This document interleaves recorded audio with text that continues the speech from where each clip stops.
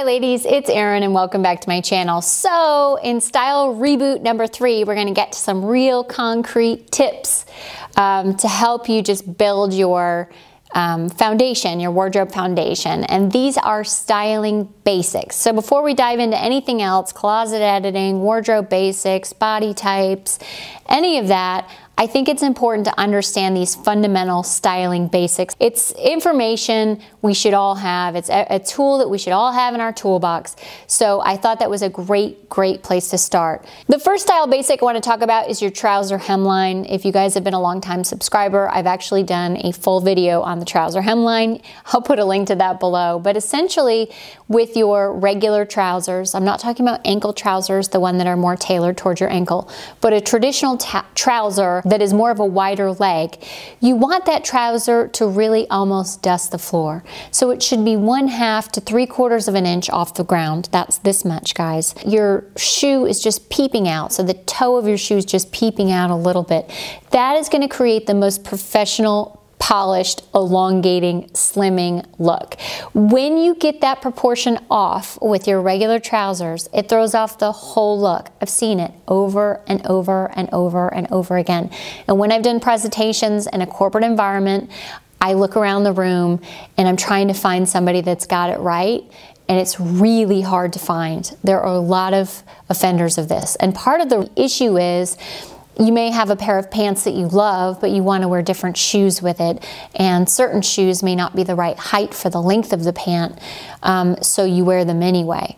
Well, what you need to do is when you find a pair of trousers you love, you get 2 pairs. You get one for your favorite pair of pumps or heels, and then you get the other pair for your flats, your loafers, or a lower heeled shoe.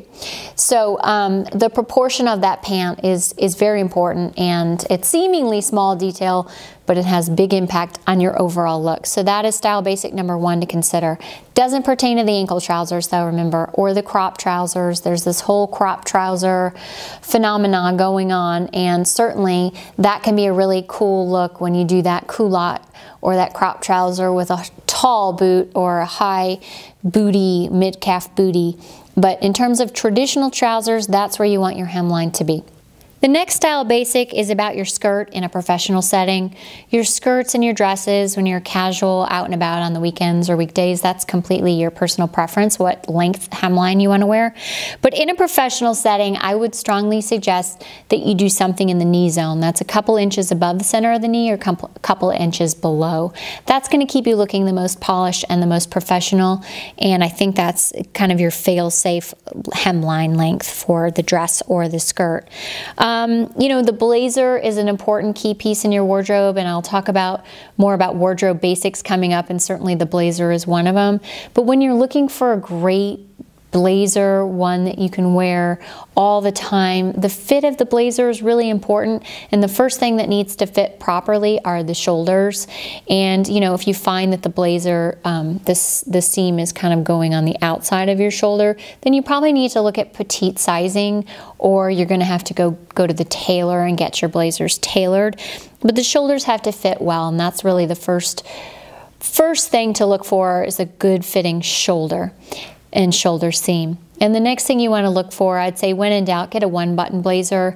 Make sure it sort of smooths over the curves of your body, or follows the natural curves of your body.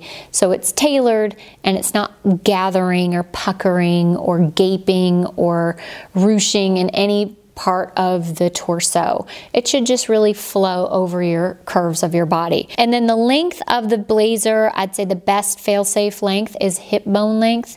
So find where your hip bone is, and that's where the hemline of the blazer should fall. If it's a 3/4 sleeve blazer, you got lots of wiggle room there.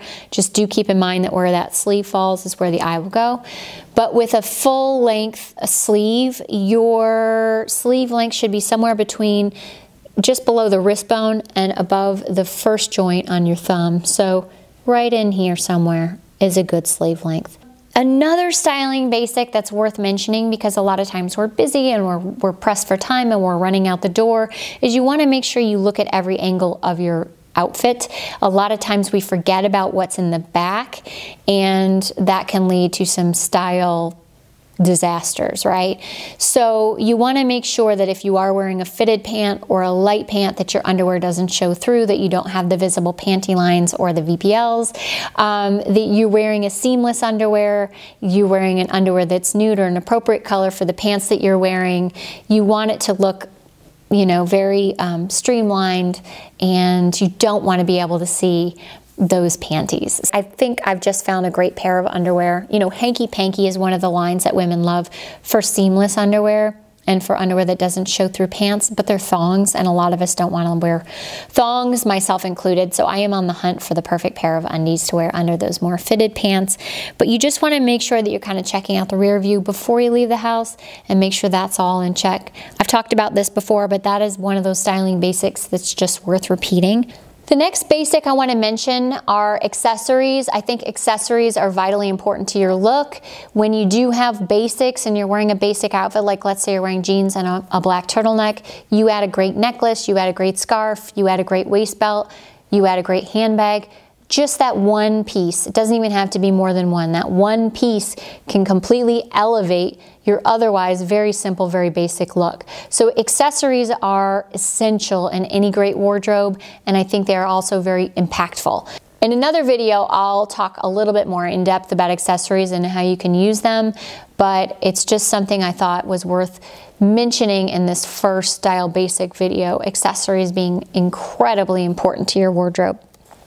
You know, I get a lot of questions about colors and prints and how do I incorporate color into my wardrobe and how do I incorporate prints into my wardrobe. I usually say it depends on where you are in your style journey. So if you're just like very new to color and very new to prints, what I would say to clients, or what I would say in a presentation, is wear one color and keep everything else neutral, or wear one print and keep everything else neutral. So you just kind of want to try it starting out. You're a little bit out of your comfort zone wearing color or wearing prints. You do one, keep everything else quiet and neutral. So for example, you might do a handbag that's in a bright, bold color, and then you're wearing black and blue, you know, blue jeans and a black turtleneck, or you're wearing a black suit and you got a gold bag, or you've got a leopard print bag and you're wearing all black dress or something.